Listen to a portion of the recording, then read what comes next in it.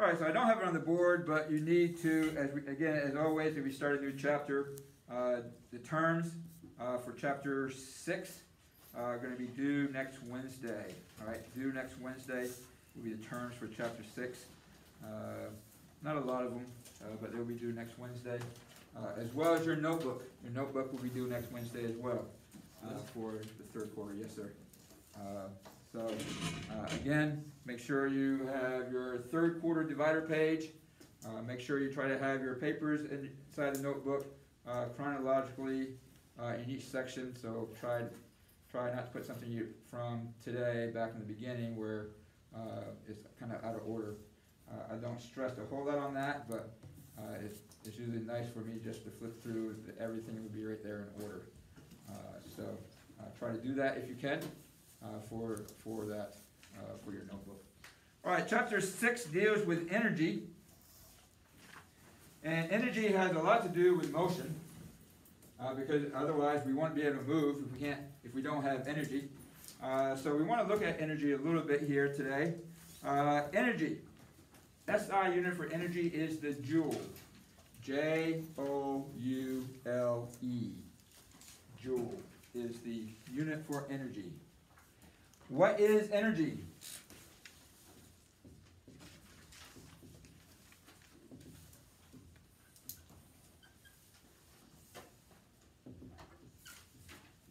And the abbreviation for energy, or for a joule, is J, capital J. What is energy?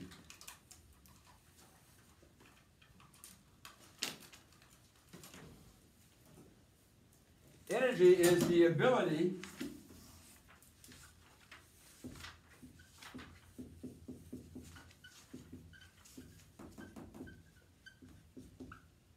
to do work.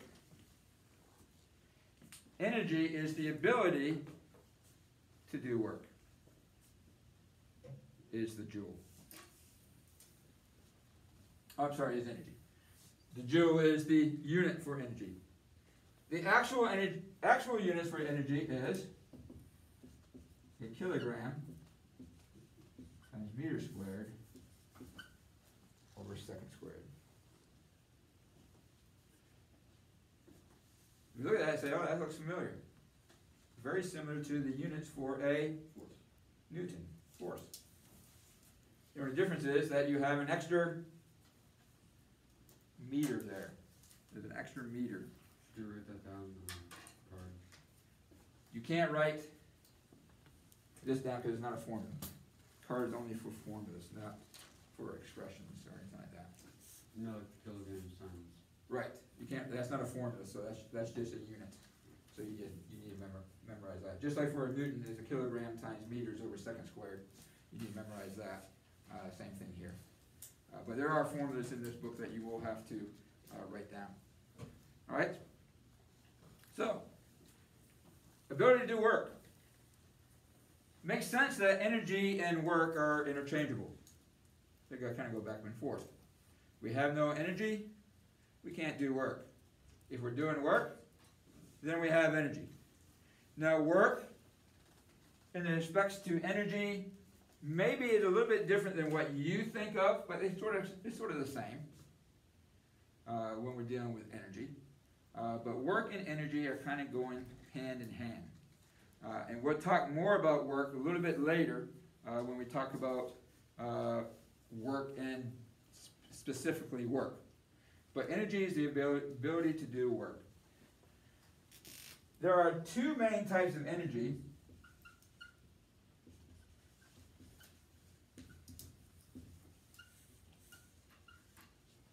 That deal with mechanics.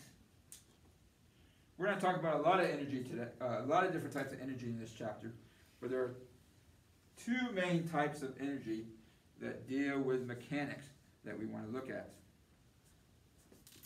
We have potential energy, and we have kinetic energy.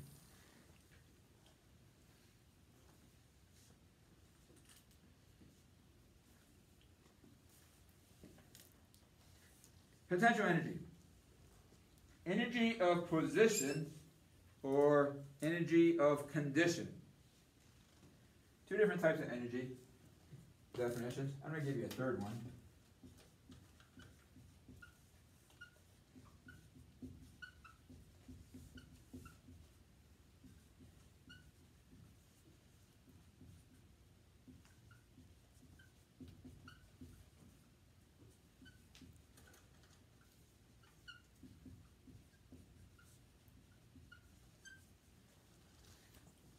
Energy of storage.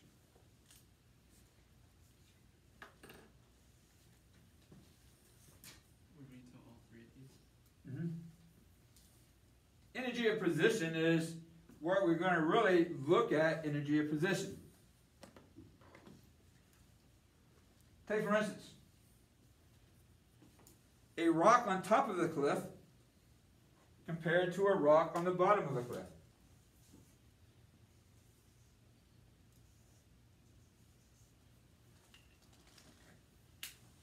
Which rock has the more potential to show energy? One on top. It is compared to its position. Energy of position. Alright? Energy of condition. A brand new car compared to a 100-year-old car that's been sitting around doing nothing for 100 years. What has the more potential of, or what has more potential of showing energy? The new one. Energy of condition. The condition of the matter that we're talking about. Energy and storage. All right, so we've looked at this rock on top of the cliff. It has a lot of energy stored in it, wanting to be shown, wanting to be used, because it's teetering on the edge of that cliff. Whereas the rock down here, there's not a whole lot of energy there it can be used because it has nowhere to go. Would be energy and storage. So they kind of all relate to each other. All right? But depending on what we're talking about would depend on what we are, definition that we're using. The one right now, what we would be using most often, it would be energy of position. Where is it located? Would determine how much potential energy it has. And potential is exactly what it says, potential. Can you measure energy? What's that? Can you measure energy? Yes, you can measure energy. And again, we would be measuring energy in joules. Would be the units that we would measure in. And just like potential, you know, your parents say you have so much potential that you're not using. Right? You have it in you, but you're not showing it. Right? So that's where you get potential from. A potential energy. Kinetic energy.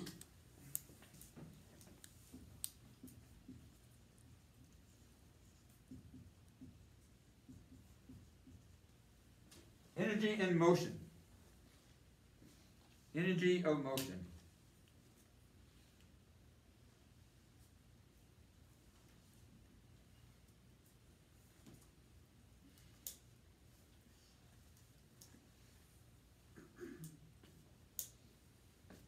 Well, potential energy depends on position.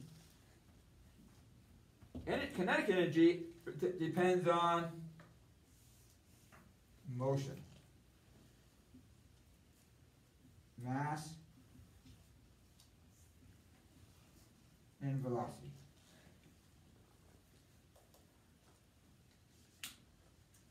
Or we could say mass and speed, but mass and velocity.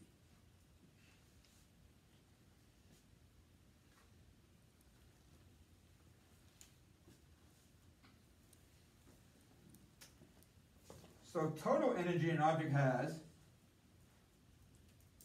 would equal the potential energy object has plus the kinetic energy an object has. And we go back to that old saying, conservation of energy. Energy is neither created nor destroyed. energy is neither created nor destroyed. All right, if I take this book from this table and put the book up here, does it have more energy or less energy than it had? More. But did I create that energy? Not necessarily. Now, I inputted energy by me actually using my energy to be able to lift it up. So that's where that extra energy came from. Now, if I drop it, I have potential energy right now, correct? As I drop it, it starts to move. What happens to the potential energy? Okay, what else happens to the potential energy? It's using it, but you say it goes down because its position is going down. But what happens to its kinetic energy? Goes up because its velocity is increasing as it falls down. But the energy is always the same. The total energy I have up here is the same as the total energy I have here, which is the same as the total energy I have here. Okay? Even though I stopped. Now I used to do it with a little bit lesser book. So let me do it with this book here. All right? So here's my book. I drop it. Okay? How much energy do I have? But how much does it have now? None. If energy is neither created nor destroyed, where'd it go? Because now has no kinetic energy because it's not moving. It has no potential energy. We use this room as my system because it has no place to go. So really the total energy is 0. So where did all the energy go when I had a lot of energy up here? You got like negative kinetic energy? No, not negative kinetic energy.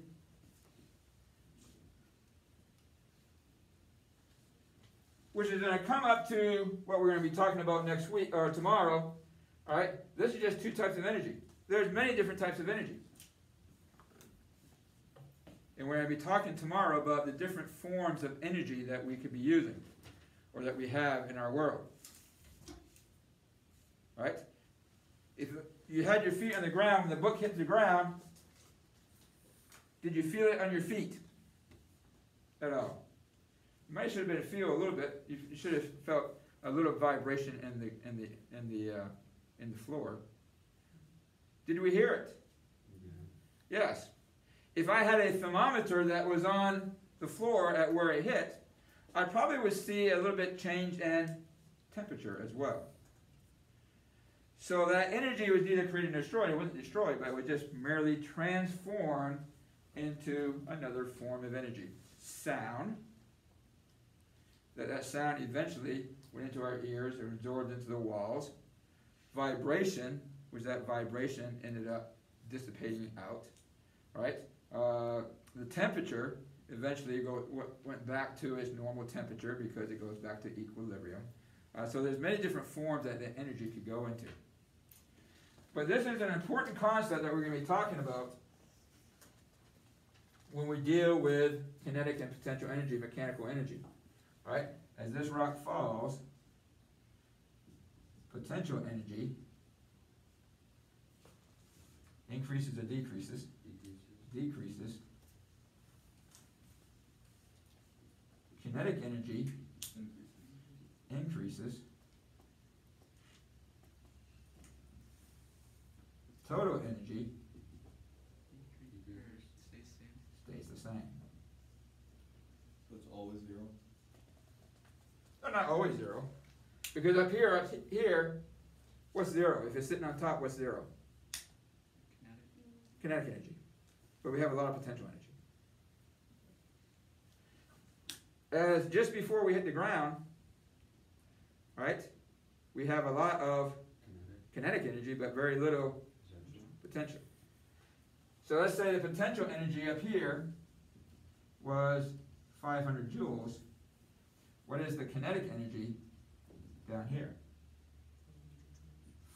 joules. What's the kinetic energy up here? 0. 0 joules. What's the potential energy down here? 0. The energy stays the same, the total energy. Which when we get to some of our formulas that we're going to be talking about, that's going to help us out. A little bit, that concept. Alright, so that's our unit for energy is joule. Energy is the ability to do work. There's two types of energy that we talked about so far, potential and kinetic, that deals with kinematics and mechanics that we're going to do. That's why it's going to be called mechanical energy, because it deals with mechanics. Get the three different definitions, the two different definitions for kinetic. We talked about total energy, how that potential and kinetic energy relates. They always add up to equal total energy. All right, and we see some examples here. And we'll look at this example a little bit more a little bit later. Okay?